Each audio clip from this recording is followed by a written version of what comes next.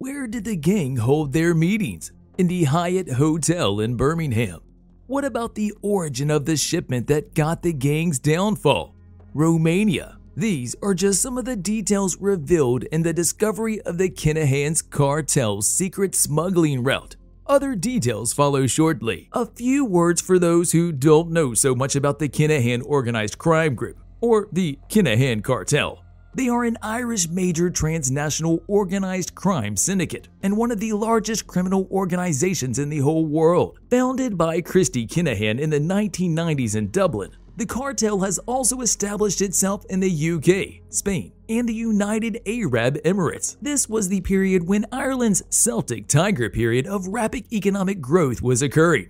Like many other world criminal organizations, this one as well started with dealing drugs in the streets, but very soon grew on a global scale and became a multi-million-dollar criminal network that is still existing. After establishing the cartel, Christy Kinahan passed on his leadership to his son Daniel. And how serious and deadly this organization is says that the fact that on April 12, 2022, the U.S. State Department announced the offering of rewards of up to $5 million for information that will lead to the arrest of each leading member of the Kinahan Cartel. Except with drug trafficking, the organization's activities also include smashing that subscribe button and ringing that notification bell. But no, in all seriousness, they include money laundering, murders, arms trafficking, extortion, blackmailing.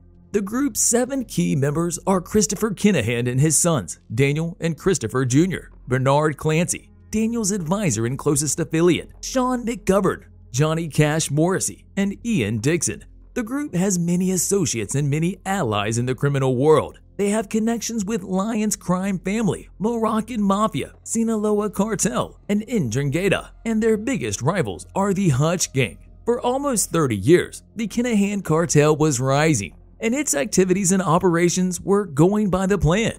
But things changed for the Irish criminal syndicate recently.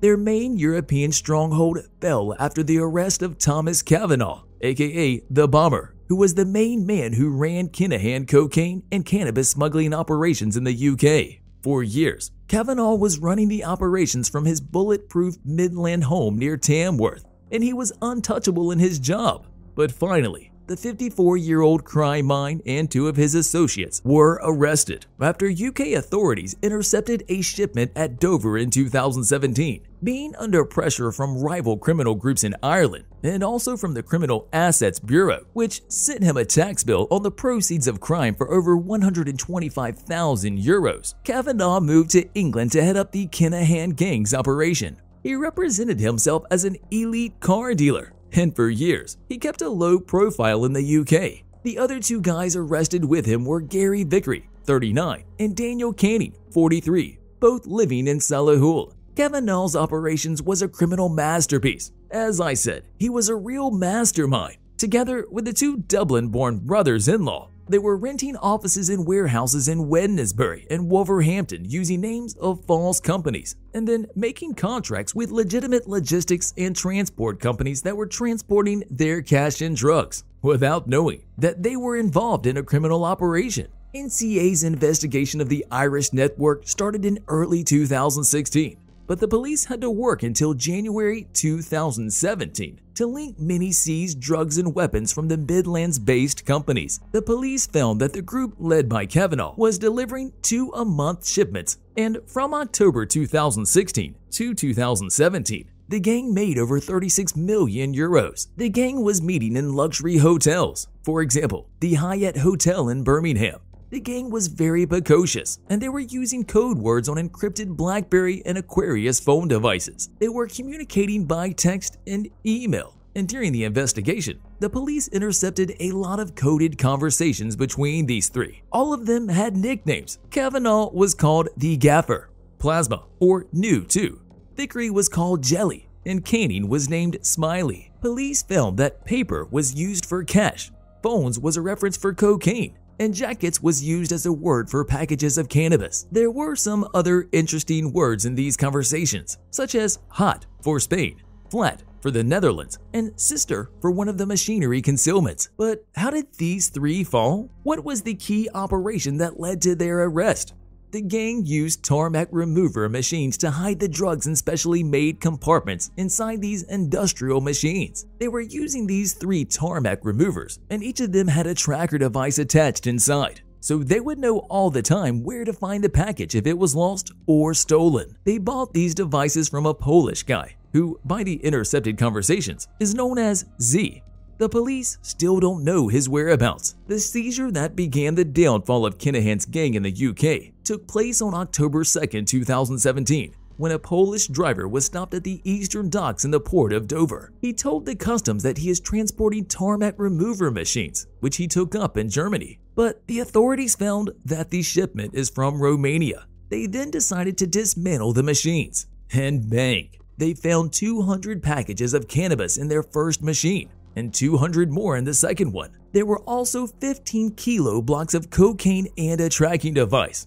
All in all, the shipment is estimated at 2.6 million euros. After this seizure, the NCA officers headed to 2 industrial units linked to the gang, one in Wolverhampton and the other one in Wednesbury. At the Wednesbury address, the officers found a part of an industrial transformer that still had some traces of cocaine inside. They also found a black Haldale with a handgun and ammunition, and more tracking devices like the one found in Dover. The next destination for officers was Vickery's rented property in Bounder Lane in Solihull, where they found 25-kilogram drums of powdered boric acid used in the cocaine-making process. But that wasn't all. There was a lot of cash in Gary's mansion. Exactly 200,000 euros and 43,000 pounds. Officers made a raid also in Canning's home in Dickens Heath, where they found small amounts of cash and phones with encrypted communications. Last but not least, the NCA officers headed to Kavanaugh's Staffordshire property in January of 2019, where they found weapons and around 35,000 pounds in various denominations, including euros and Emirati dirhams. Vickery and Cannon were immediately arrested in October of 2017, while Kavanaugh was captured at the Birmingham airport as he returned to the UK on January 12, 2019. All 3 admitted to drug trafficking and money laundering, and Caney also admitted to possessing weapons and ammunition. After the trial was finished in March last year, Kavanaugh, who by the way is a father of 6, blew a kiss to his family from the dock before he was taken to serve a 21-year jail sentence. His gang members, Vickery and Cannon, got 19.5 years and 20 respectively. However, the judge said that they can serve the sentence under license, which means that they could be released after serving half of the sentence. This means that Kavanaugh won't leave the jail until he turns 65. On the other hand, the NCA still insists that the imprisonment of these 3 guys doesn't end the further investigations of their inquiries into the Kinahan Cartel operations in the UK. The agency also froze Kinahan's valuables such as watches, bikes, jewelry, and his luxury home. The falling of Kinahan's UK stronghold is no doubt a big success for law enforcement, but this is just a start that should lead to the main targets of the Irish mighty criminal organization. The success of the action is also due to the fact that the NCA managed to convince other agencies in other countries that the targets of Operation Garda should be their targets as well. And while Kavanaugh and his mates are behind bars, the head chief of the Irish cartel, Daniel Kinahan, is currently smashing the subscribe button and ringing that notification bell. I mean, Daniel Kinahan is currently living in Dubai. He remains a top target of the overall Garda operation, and the goal remains to get the authorities in the country to deal with him. And that's all for now. Hopefully the next video will be about capturing the main beast from one of the biggest crime organizations that exist nowadays. Thanks for watching, and we'll see you next time.